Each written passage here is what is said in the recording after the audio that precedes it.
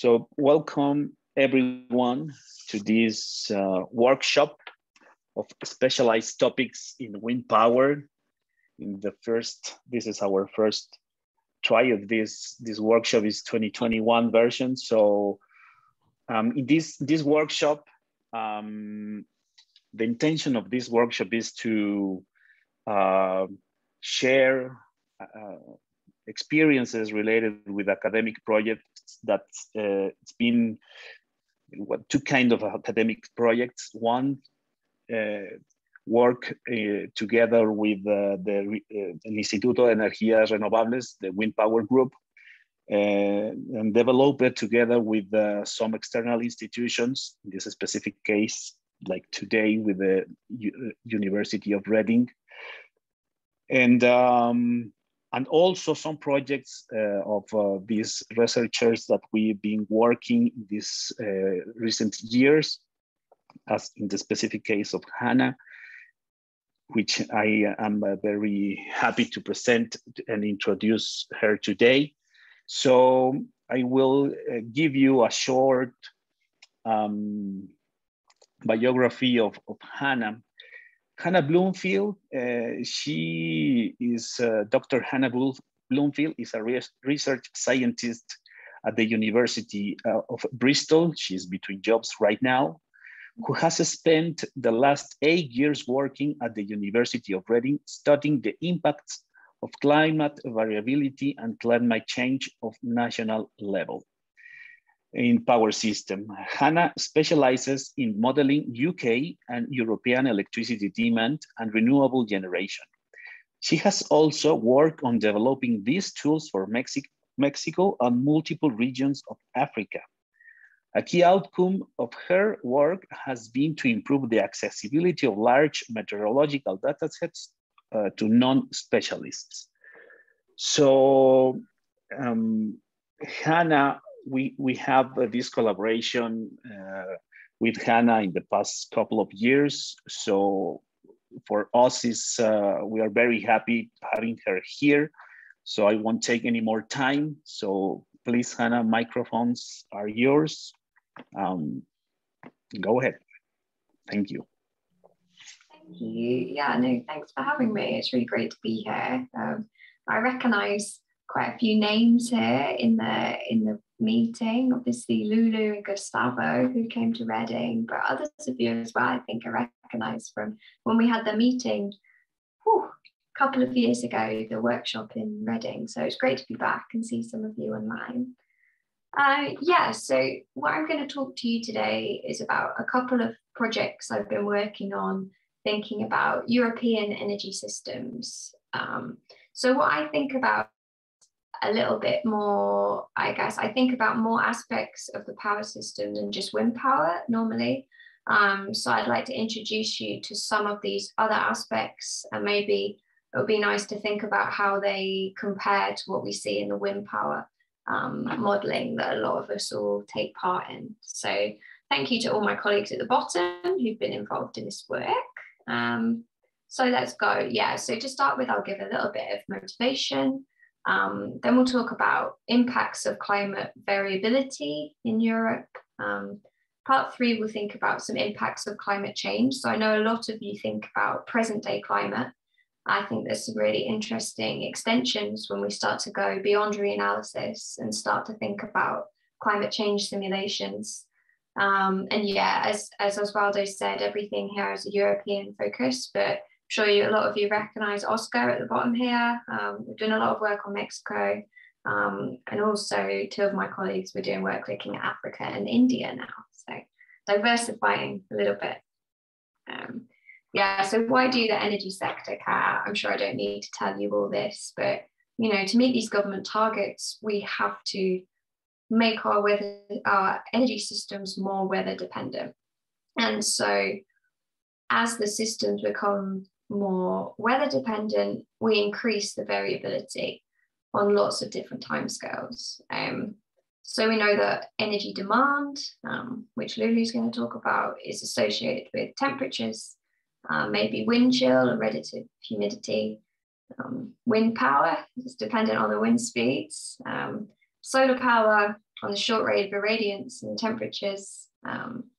Hydropower, precipitation and runoff is important. And then the grid itself is also very dependent on particularly extreme weather.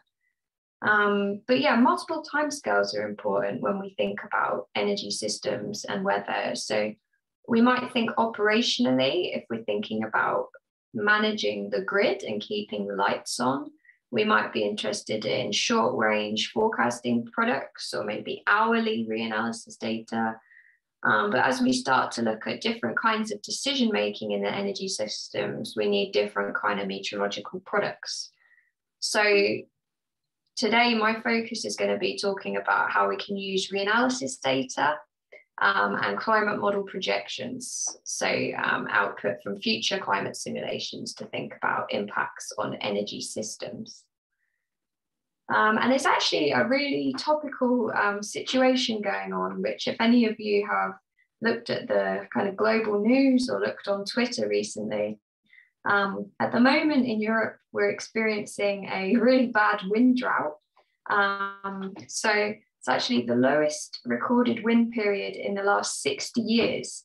And you can see on this plot here, this is data from era 5, going from 1960 to 2020, and the colours show that we're actually in a lot of regions over the UK, the least windy that it's been over the last 60 years. And for those of you who've come to see us at Reading, you might know that a lot of this coastal area up towards Scotland and down the UK, and in this kind of coast between Wales and Ireland is where we have a lot of our wind farms. So this is one of the many challenges that we have when we come to incorporate wind power in our systems. So just thought that was a nice example as it's happening right now.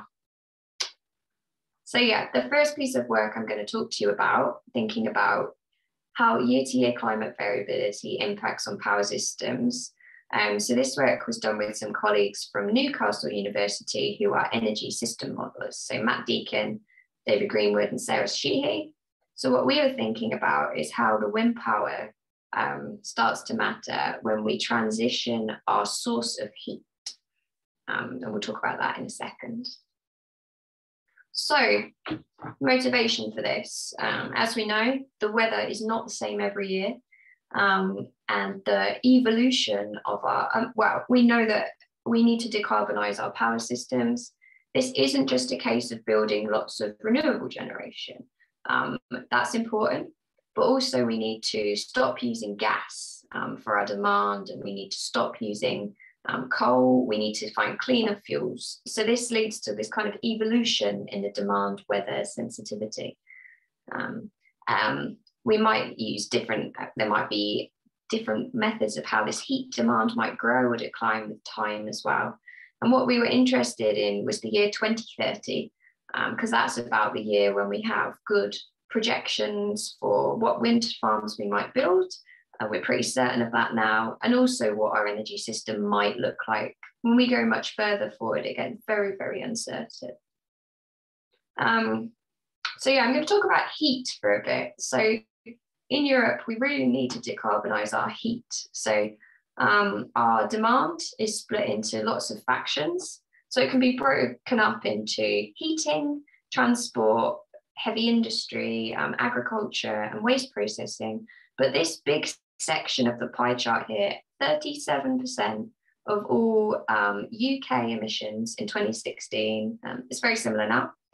This is all heating. So that might be heating water, cooking, space heating, or industrial processes, but it's all heat. And the problem we have in the EU and in the UK is that the bulk of this heat comes from gas boilers, like this one here. So yeah, all of our radiators, a lot of us will use gas heating. Water heating is sometimes electric, but mostly gas. And this is a big problem because we're trying to reduce the amount of gas we're using. So one possible solution to this is that we can build heat pumps. Let me just see if I could close that. There we go. So yeah, we need to build heat pumps, and these are a very cost-effective way to decarbonize heat. So heat pumps can either just be air to air, or they can be air to water. But the basic premise of how a heat pump works is that we have the outside air, it's blown across an evaporator, where the heat energy is then absorbed by some kind of refrigerant. It flows through a circuit that it can be compressed and condensed out, and then that heat can then be used to distribute around at home. So this is very efficient. It can also work in the opposite direction in the summer if you're too hot, and generally would be a thing. The main problem for us with these is the heat pumps themselves are quite big, physically big, so you need quite a bit more space than you had for this. This little picture I have here of this gas boiler, you need much more space for the heat pumps, and they're also quite a bit more expensive. So they're the main kind of barriers at the moment. So how did we decide to try and model how our uptake of heat pumps might change, including our renewable generation?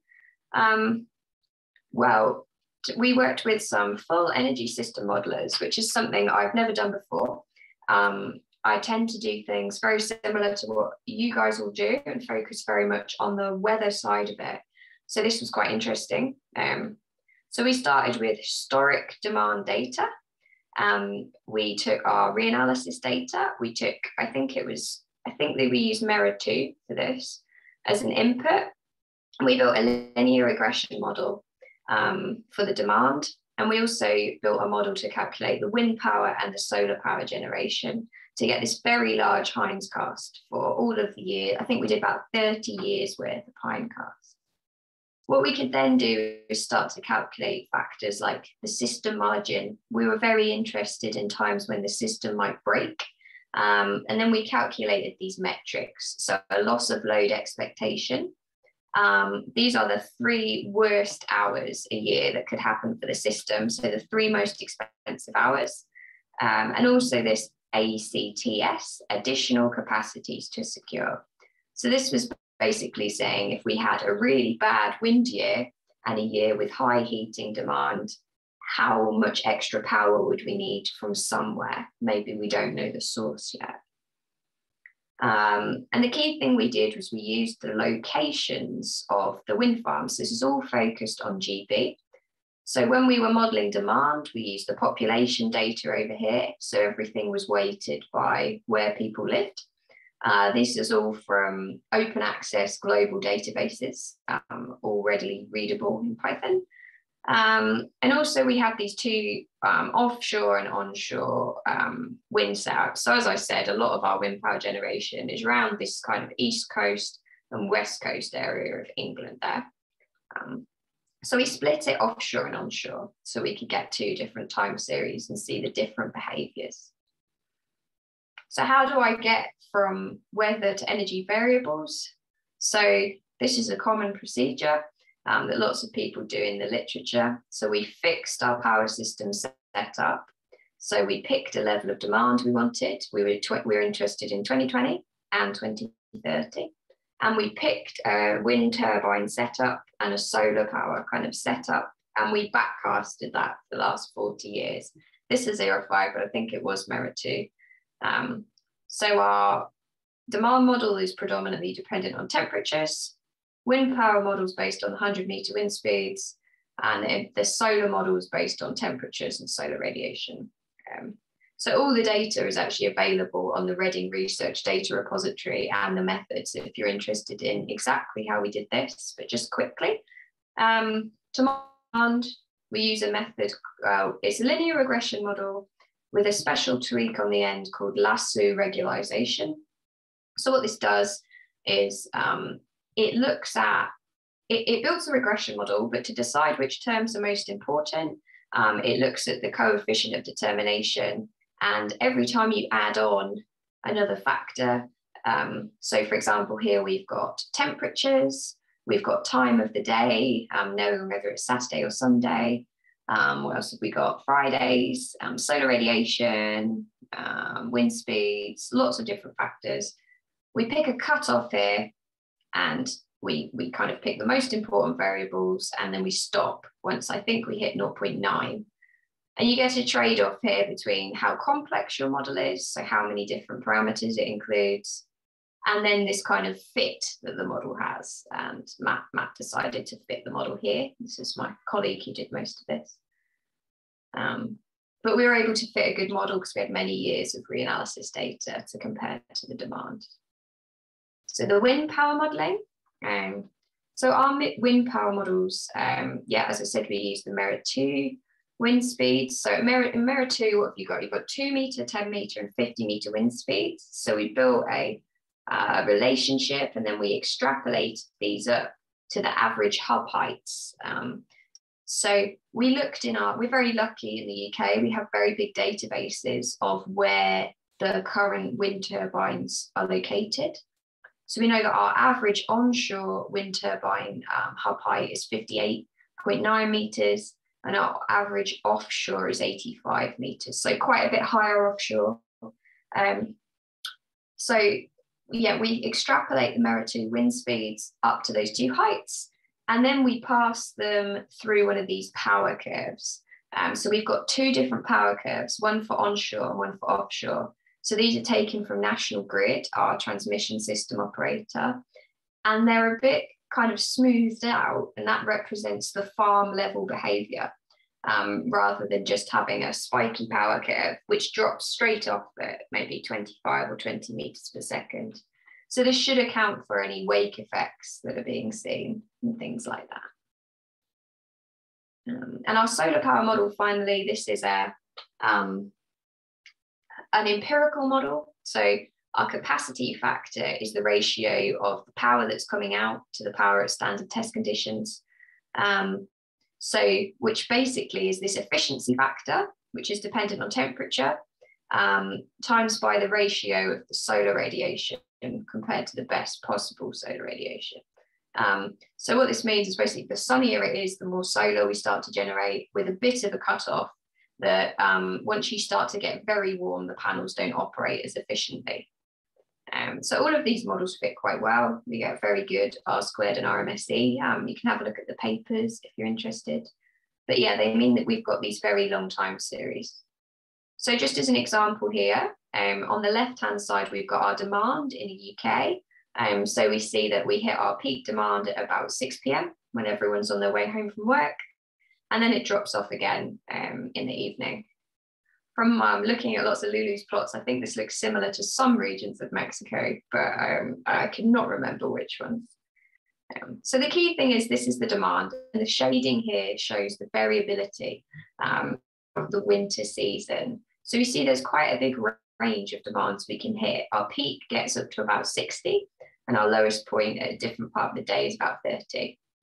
If we do demand net renewables, so this includes the wind power generation and solar generation, we see that it's lower down because we've incorporated the renewables, but there's a much larger spread that we see here. So this is really important because it's showing that including particularly the winter wind power generation puts a huge amount of variability on top of our demand. Because across Europe, we see that temperature variations are much smaller than wind speed variations across the whole region, which makes wind power the really critical factor for where we live. So other things we think about in this paper when we're trying to think of all these different types of uncertainty, the main thing here that we consider is heat pump profiles. So this is basically how much extra we'll add on to our demand because of the extra electric heating. So there's 3 different ones taken from the literature that we looked at. So we looked at a flat one, which just says, oh, the same thing will happen throughout the whole day.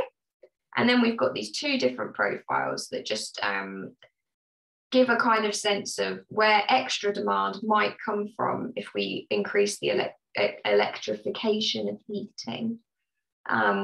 The plot on the right-hand side is just to point out that because we were working with energy system modelers, they were also thinking about factors like current coal and gas generation and when this might retire. So it got very complicated, this modeling framework we were using.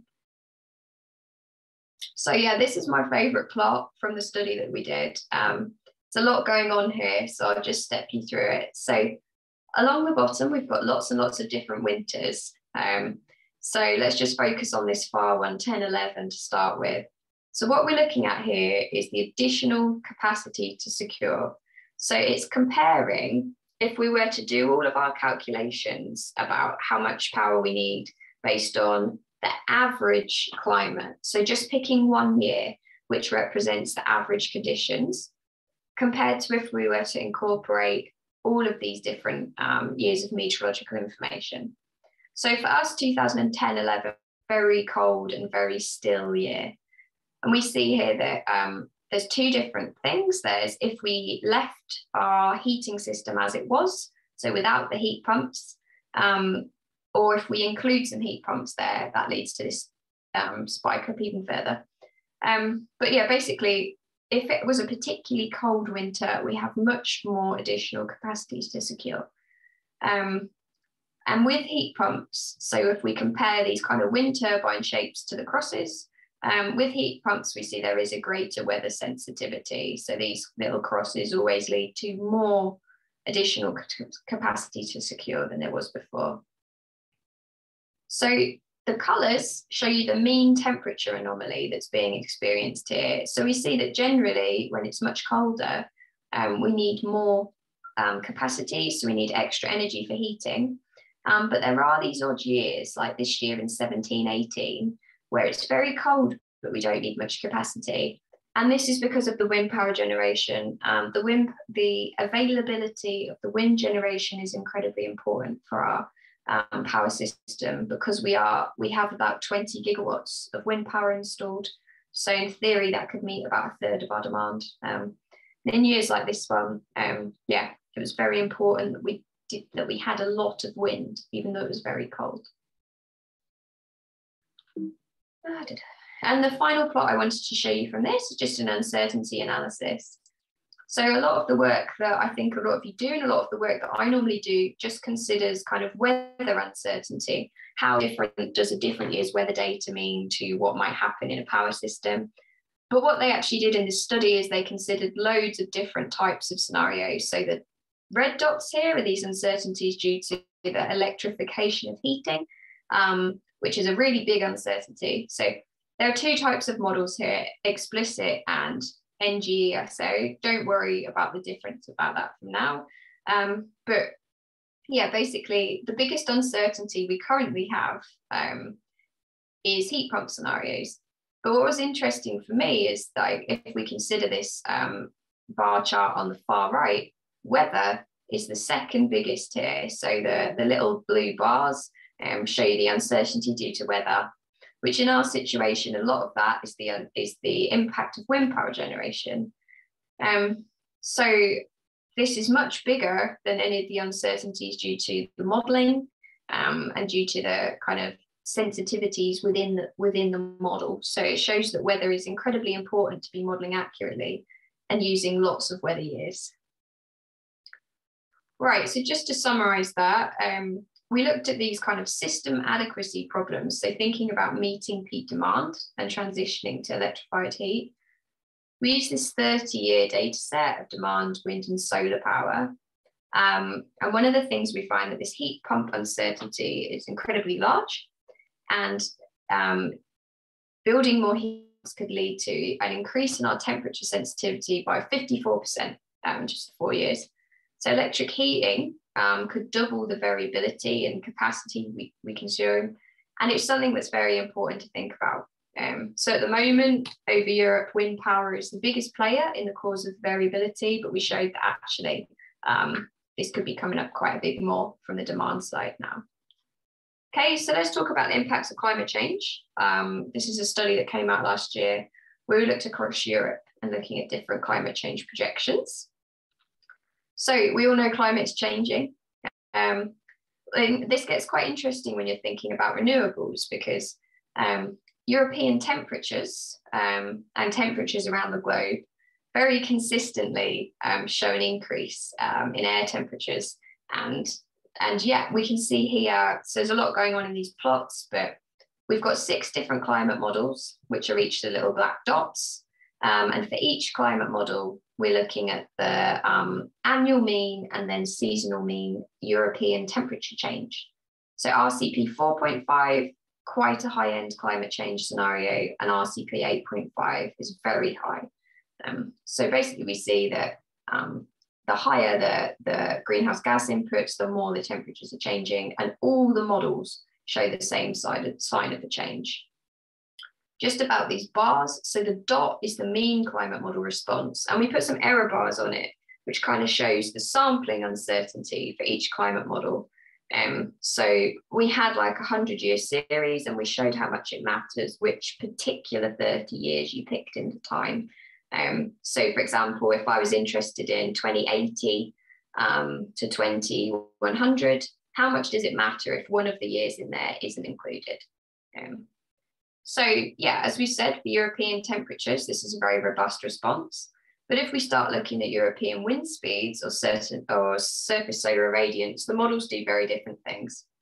And from this, it makes it quite difficult to estimate the impacts of climate change on power systems. So this is something we went on to look at.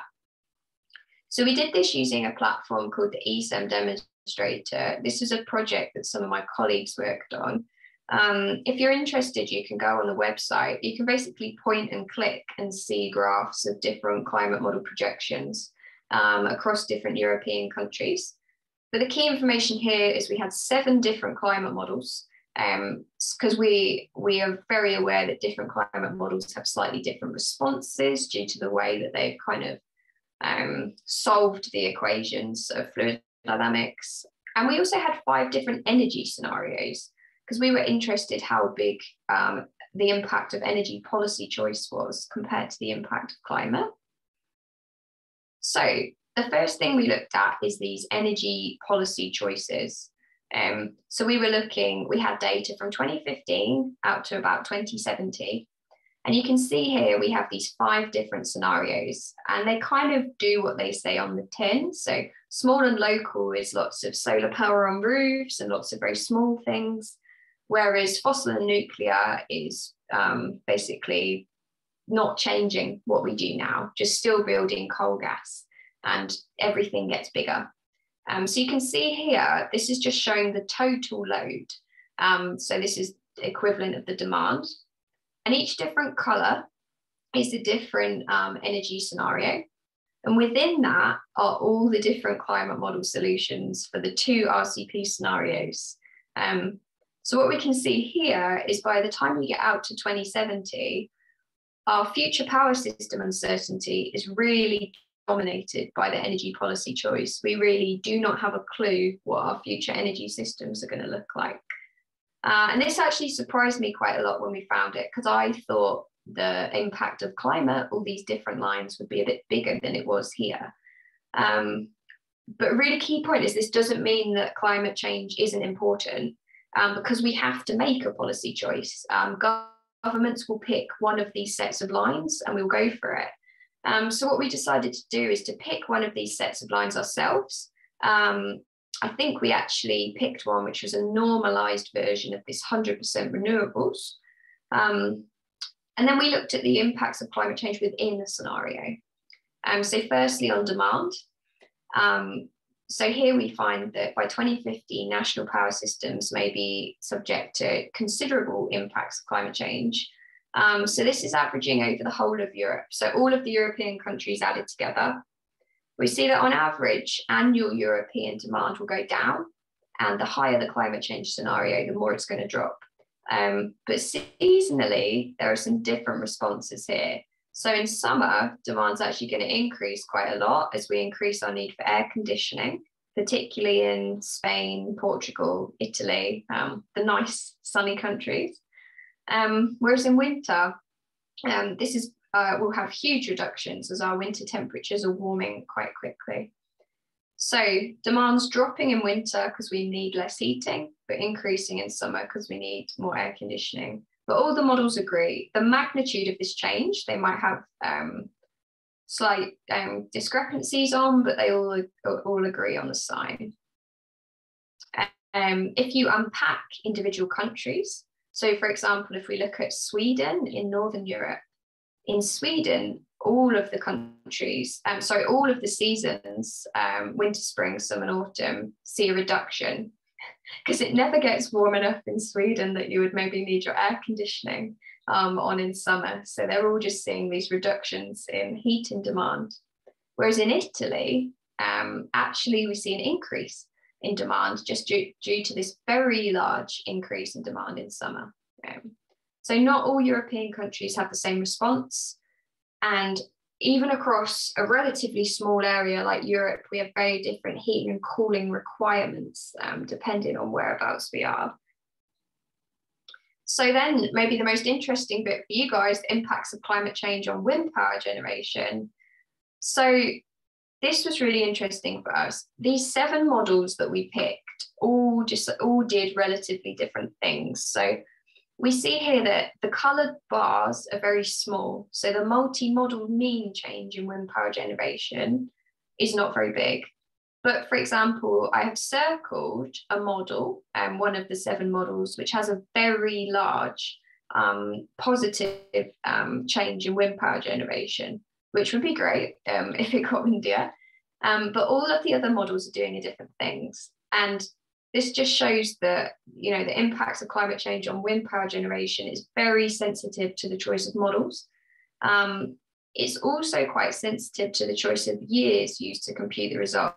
So we see the bars around these dots. So the bootstrap analysis we did showed that just excluding 1 year out of our sample leads to quite a big difference actually in the magnitude of this change.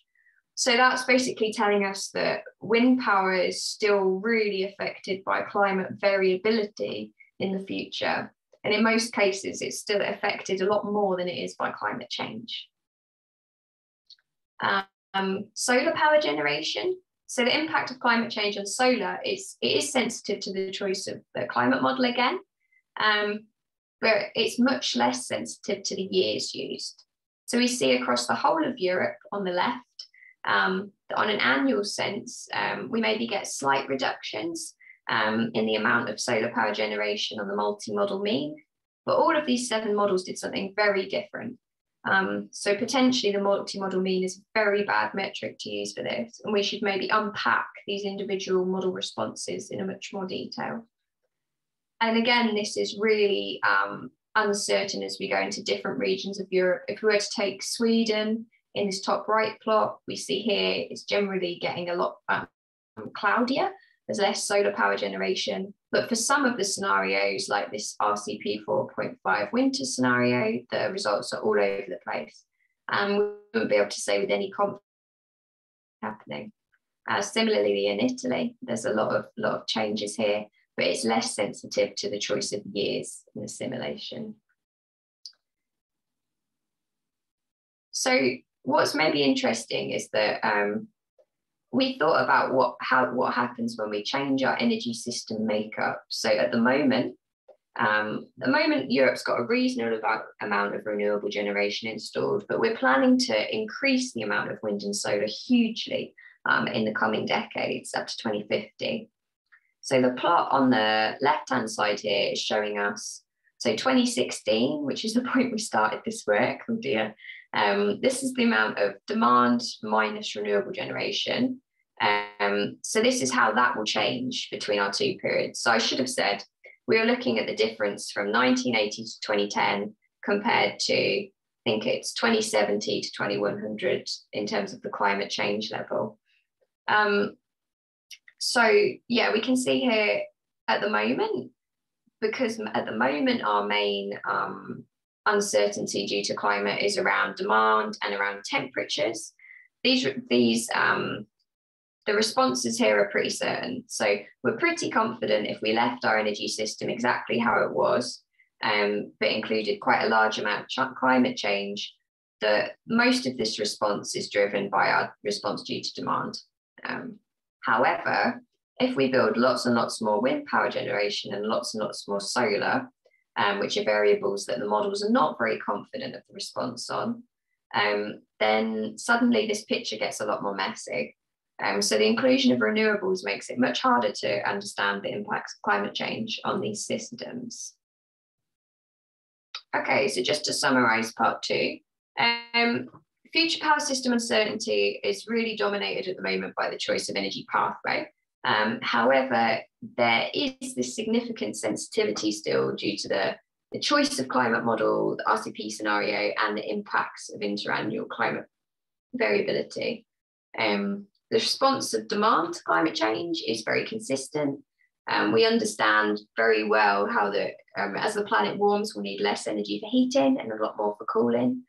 And also the response to European wind and solar power generation is very complicated, particularly in the context of current events. Like I was contacted today to comment on, there's a phenomena called global stilling, which is very prevalent in the literature, which talks about over the last 30 years, generally wind speeds have been going down across the world, which could be associated with climate change because our pole is warming much quicker. This reduces our kind of thermal wind balance. So yeah, a much more thorough consideration of climate uncertainty is therefore needed. And when we do make our energy policy choices, we do know that it's going to be very important to really robustly account for for climate change in our power system design. So there's lots more work to do in this area. And collaboration with power system modelers is really important. And I've put at the bottom here, access to data is a huge challenge. I'm quite privileged that I have all this data, information on location of wind turbines, many years of demand data across the whole of Europe, which we can use. I know that in some places this is a much bigger challenge, but I think better access to data makes it a lot easier for all of us to do our work. And that was my last slide. So I hope that some of that has been interesting or useful for you all in understanding kind of, what we've been doing at the University of Reading in Europe, and hopefully how some of your wind power work feeds into this kind of bigger picture. So yeah, thank you very much for listening. And I'm happy to take any questions that you have. Thank you. Thank you very much, Hannah. So please, if you have any questions, you can drop it at the chat or you can raise your hand and please make it. So any questions? Okay, so I want to make a quick question. Here we have a question, Alejandro Martinez. He says, thanks, where can we get any kind of API or to extract the data? And the second question is, why did you choose linear regression? Have you tried with any machine learning model to improving the performance?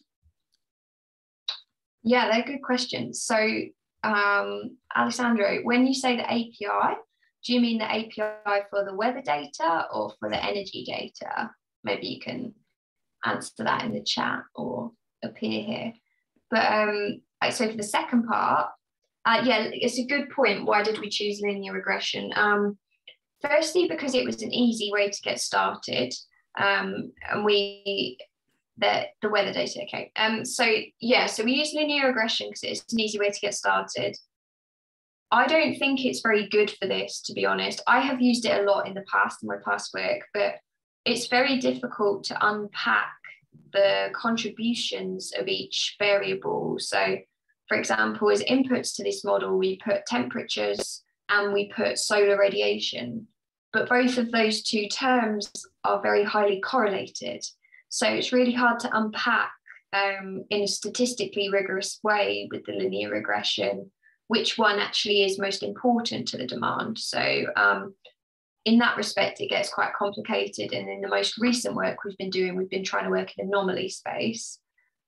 In terms of machine learning methods, so there is a PhD student I'm working in at Oxford who's doing some wonderful things. She's using neural networks to try and do this in a bit of a better way. I don't fully understand all of the machine learning methods, but she's actually been showing that these linear regression methods are not actually very good at capturing extremes. So they're not very good at capturing the peaks that we might be interested in.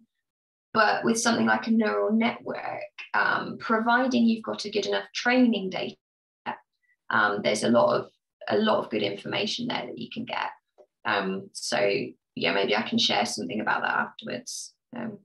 Okay, so APIs to get the weather data. There's some really good places online to get it globally. So if you want current climate, there's something called the Climate Data Store, which I can put a link to in the chat afterwards. That has a Python API attached to it, where you can download loads of different, so reanalysis weather products, which is kind of past weather. You can also get weather forecasts, and they do have some climate model data on there as well now. So you can get, yeah, all kinds of weather data through the Climate Data Store. There's also something called the CEDAR Data Archive, so the Centre for Environmental Data, which is a UK-based archive, but anyone can use it, and it has loads and loads of observed station data on it if you're interested in like weather stations, but also global climate model output is all stored on there. So if you want to use the weather data, it gets very big very quick, but there are some good resources for either supercomputers you can go and work on, or APIs to download your own subset. So I'll share a link at the end. Thank you very much, Hannah. Does anyone has any other question, please?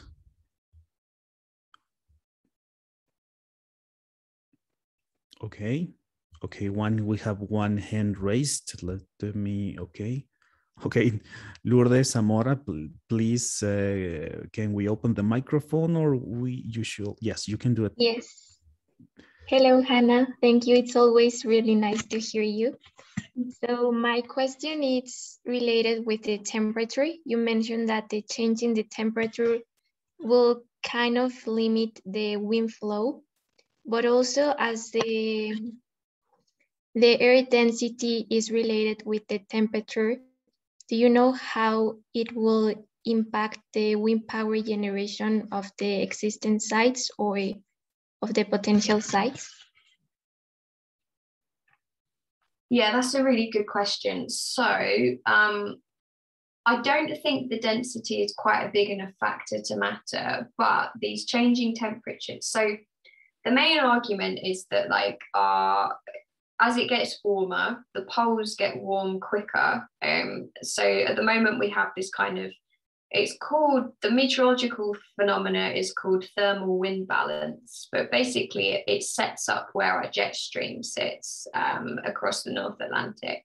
And if the pole warms a bit more, that jet stream might shift forward, but also our gradient in temperatures is weaker.